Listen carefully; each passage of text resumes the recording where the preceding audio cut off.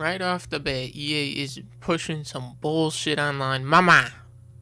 Now, this game was borrowed to me by my friend Soli Babu. Check out his YouTube down there.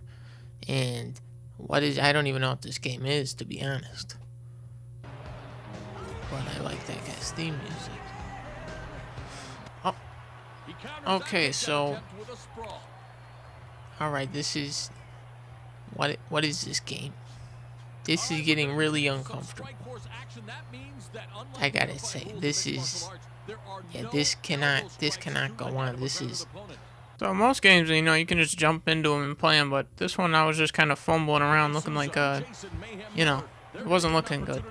So I go to MMA 101, which is I hoped was the tutorial mode, but now I'm getting my ass beat. Okay, I'm not liking the black guy strategy here, where he gets hit in the head a million times. Yeah, that. Oh, what the fuck? I just got fucking knocked my head off in the tutorial thing. Stop! Goddamn Pac-Man. Ow! What a dick. Alright, so right in MMA 101, I get my fucking head knocked. Character creation.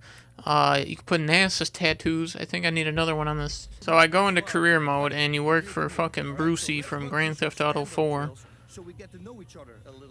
And this is where you actually learn the game. The disappointment on my character matches my own perfectly.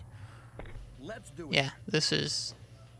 So this is where you actually learn how to play the game in career mode. So the other two modes are just fucking bullshit.